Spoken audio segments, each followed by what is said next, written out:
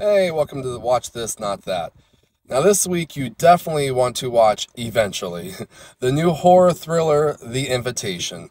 Now, this unfortunately is going to be a way low quality version of Ready or Not that will be not nearly as satisfying or intriguing.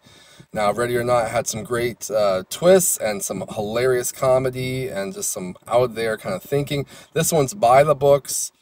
It is basically. Unfortunately, this is one of the cases where the trailer just totally spells out the entire movie and spoils it. So if you don't want to know anything, don't watch that trailer and just go ahead and watch this tepid PG-13 horror movie. Otherwise, I'm going to tell you a little bit of the beats, every single plot point in the trailer.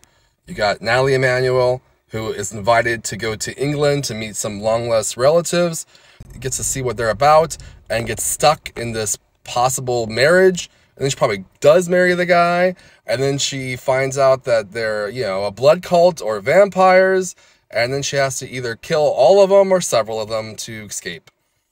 That's the whole movie right there. I will say they did a good job of hiding that they're vampires, but besides that, don't expect much from this.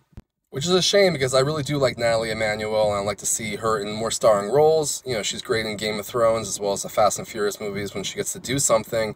And this is basically her and stars some hunky guy from some Disney movies I never heard of. This is also from the writer of movies like Hellfest and Polaroid, which were decent ideas for horror movies, but generally let me down a lot. Comment below if you are also tired of these trailers ruining your experience and spoiling the secrets.